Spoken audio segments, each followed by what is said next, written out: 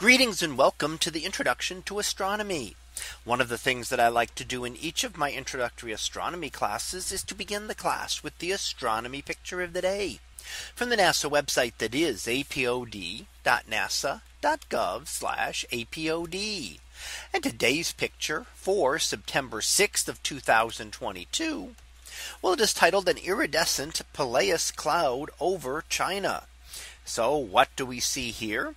Well, looking a little bit closer to home than we have in the past. Here we see an image of our own Earth with some trees in the foreground. And up in the sky, we see a cloud. We're not looking at stars this time or galaxies, but we are looking at things within our own atmosphere. And we can see the dark cloud below and the iridescent glow up above that. Now, this is an example of a Pileus iridescent cloud.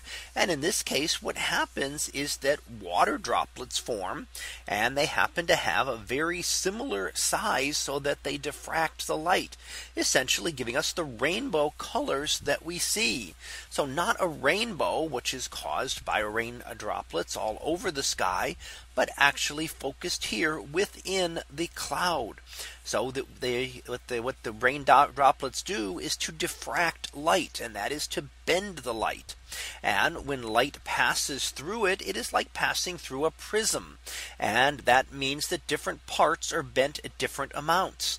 The blue and purple lights are bent the most, and the reds bent the least. And that can give us this iridescent glow around the part of the cloud here. Now, the cloud itself below is actually a cumulus cloud. So we can see the large puffy cloud there. And that forms from material expanding upward into the atmosphere, and are actually generally what develop into storm clouds. So we may be seeing the beginning of a storm cloud forming here. And again, because of the way the water droplets form in that area, we get the iridescent glow around this cloud.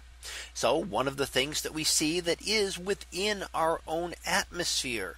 And in fact, while we often look outside our atmosphere, we need to study our own atmosphere as an understanding of other atmospheres in the solar system. And of course, we study other atmospheres, those of other planets such as Mars and the outer planets, Jupiter, Saturn.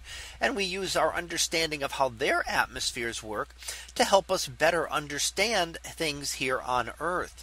So it's a lot better when you can study multiple versions of something, even if they're somewhat different, to get a more complete picture and a better understanding of the atmospheric processes.